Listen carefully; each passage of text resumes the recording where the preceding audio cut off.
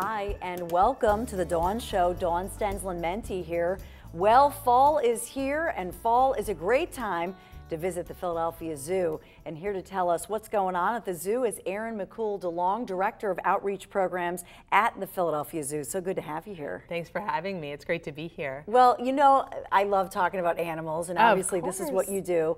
So, you know, we have the jack-o'-lantern and the Halloween theme. What's going on with this? Well, this looks like a snake. He looks like a snake, and I always say he is a lizard dressed up like a snake. He's got his costume on. But he is a legless lizard. I brought him out because he's a little creepy, so we're talking about Halloween. I thought it'd be kind of cool. Boo at the zoo. Boo at the zoo, that's right. But he's got some real differences between a snake. Most people think they're snakes. If you look closely, you would never win a staring contest with a snake because they don't have eyelids, but Nazar here does have eyelids. Nazar also has, here if I'll go to you there, he also has ear holes. So on either side of his head, he's got two little pinholes. Those are his ears. And then along his body, he's got a line. That's his body line. And right about where, and he moves differently than a snake. Yeah, that's a good right about here is where his tail is. And you can tell, you're learning, that he moves much differently than a snake does. Cool. Yeah. And the tail, it feels so different than the top of his body. And you see how he kind of will throw himself around in the brush, where a snake will push off of rocks and leaves. He's kind of like almost like a clumsy, exactly. Yeah, he's kind of clumsy. So that snake's on drugs. Yeah. So tell me about Boo at the Zoo. Well, so we've got Boo at the Zoo happening at the end of October, the last 2 weekends in October, and this is the Halloween event. We ask our little kids and our families to come dressed up in their costumes. We've had families, whole families dressed up in a costume. It's a lot of fun. We have candy stations throughout the zoo, and we're really excited because some of the companies this year are committed to using sustainable palm oil in their candy, which is a great thing to help wildlife. We've got a parade, a costume parade that the kids can participate in, and crafts and activities throughout the zoo. And so here's some of the information for Boo at the Zoo, Saturday, October 19th and 26th, Sunday, October 20th, 27th. That's 10 to 4, so you have great hours. And the trick or treat at the stations throughout the zoo, storytelling, games, crafts. It's all included. And those live performances. So what's amazing is, you know, like you said, it's all included and it's safe. And it's safe, And sometimes, you know, in Philadelphia, South Jersey, and points beyond, you know, people nowadays are more nervous about kids going out trick-or-treating. So to have it self-contained in the zoo, it's a lot of fun. Yes, and it's a great day for the whole family, and it's Halloween themed, but it's not super scary, so it's something that everyone will enjoy. It's a lot of fun. And you mentioned the palm oil, and ever since you told me this, because palm oil is so healthy to cook with, but I did find at Whole Foods the palm oil, and it says animal safe, orangutan safe.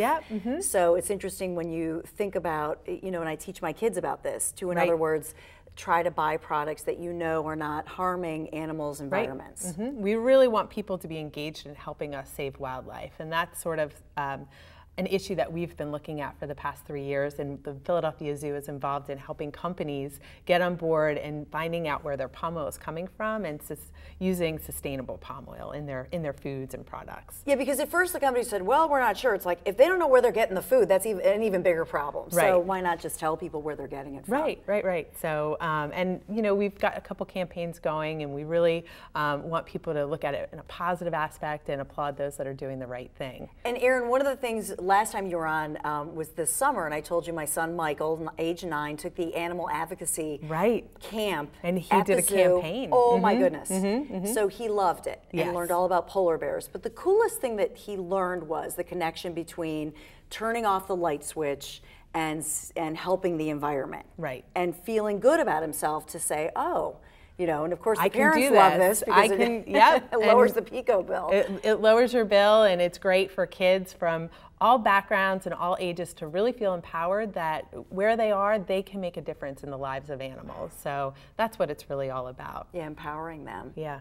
So what do you have with the schools? You're starting up now where people can sign up for this? We have coming up, we have our Unless contest where school students from across the Delaware Valley can actually participate. They can go online, and they're developing a campaign about palm oil and how they can help save animals by encouraging companies to use sustainable palm oil. So all that information can be found on our website, and we'll be starting that up in just a few weeks here. And so they go to the website, and then the schools can compete, and they win. They win prizes. They win notoriety on our website. We get the word out. They come in for a press conference at the end of the spring, at the end of the contest. So it's a lot of fun. It's a great experience for teachers and students. Yeah, it's great. And kids love animals. What's amazing is, you know, we say scary animals, but this creature is he's so gentle. Yeah. He is, and you know, when we first brought him out, we talked about, oh, he kind of looks creepy, but after you work with him for a few minutes, you realize that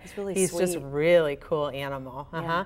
Very unique, not something you'd come across here in Pennsylvania. So he's from Asia? You find him in Asia, Russia, sort of cold areas. Neat. Yeah. Well, when we come back with Erin, and we're going to talk more about the Philadelphia Zoo and what's up at the zoo, but we're going to bring out some creepy critters. Yes. Be right back.